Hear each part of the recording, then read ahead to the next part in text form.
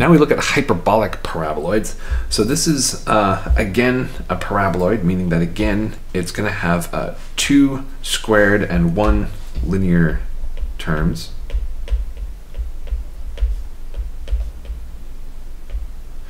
And just like we saw with the elliptical paraboloids, it'll also be the case that traces with fixing x constant or y constant will give you parabolas. The difference is that this time they'll be facing in different directions. So we're looking at the definition of a hyperbolic paraboloid, or the characterizing feature, is that then we have squared terms have different signs, and in terms of the geometry, that means that the parabolas open in opposite directions.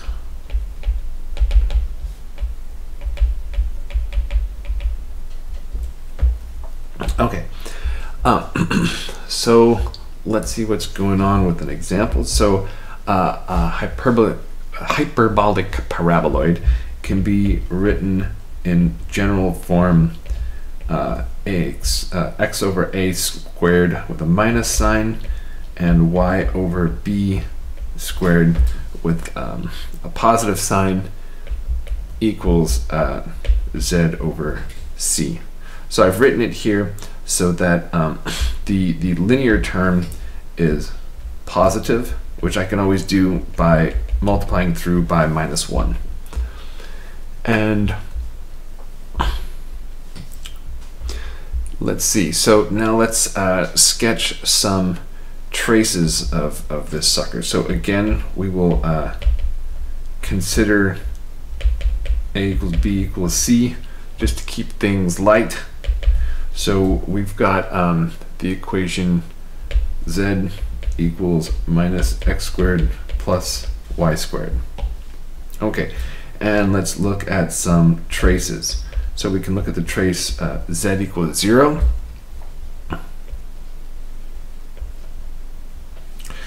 And I don't like that one.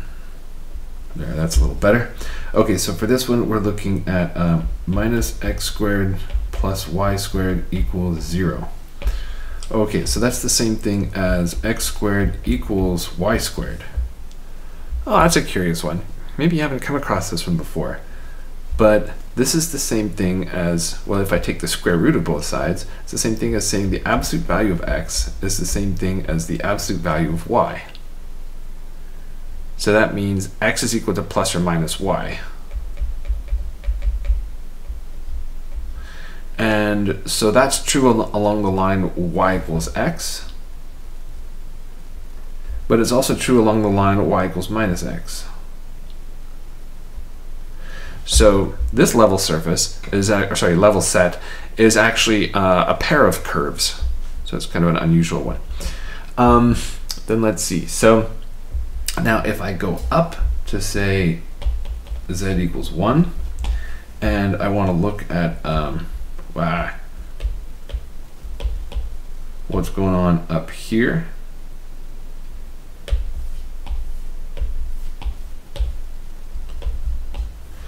Then let's see, so now I'm going to have minus x squared plus y squared equals 1. And let's see, so this is going to be a hyperbola. How do I remember which way the hyperbola is going?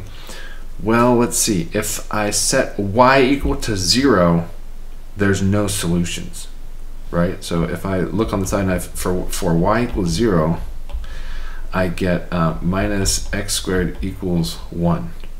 And that never happens because we don't deal with complex or imaginary numbers in this course. So let's see, so y equals 0 is this line right here.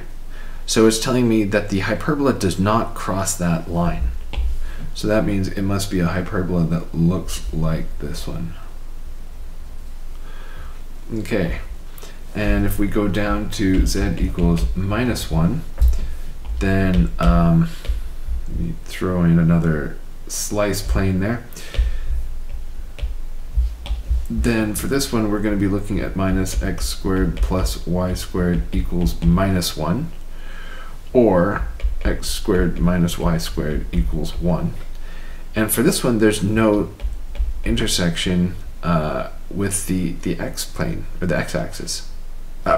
Sorry, with the line x equals 0, which is the y-axis. Blah, blah, blah. So if I take x equals 0, then I have no solution, so no intersection. So that means then that this one must go the other way. All right, so now you'll probably agree with me that that's a pretty ridiculous looking picture and it's impossible to tell what's going on. This one is actually notoriously difficult to draw a surface, and it's much easier to figure out what's going on by actually taking traces where x is equal to where x is fixed or where y is fixed. And so if you fix a value of x, you might see something that looks like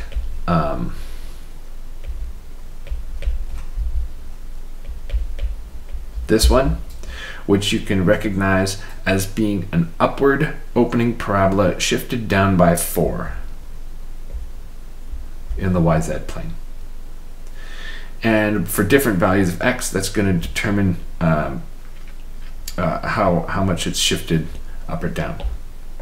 And then if I were to say fix some value of y, then I would have so say I do the same thing and fix it equal to 2, just like I did in the other one, then that's going to be a downward opening parabola lifted up by 4. And so that's, oh, you know what, I just realized I drew this one in the wrong plane. It should have been like this, and then this one would be like this in the XZ plane.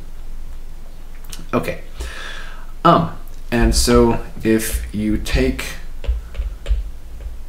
a bunch of these surfaces or slices together,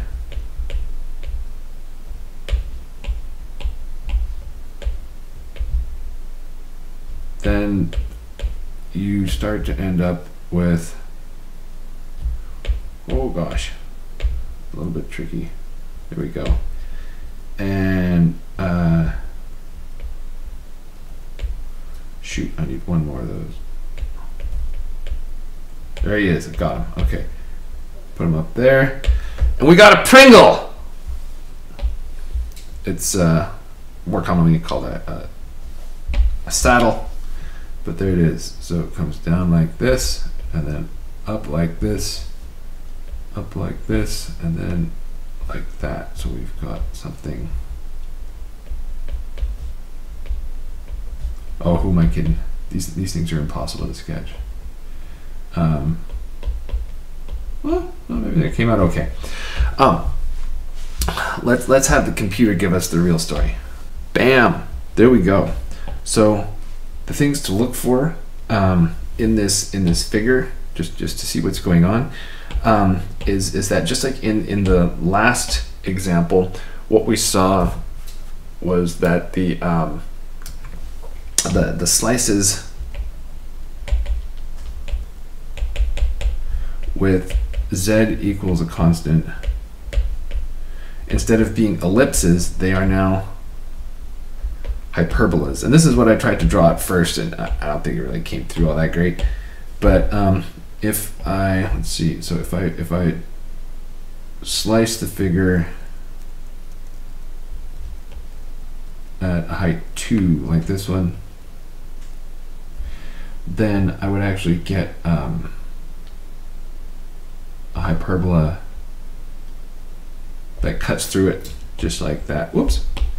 And similarly, if I slice it down down below,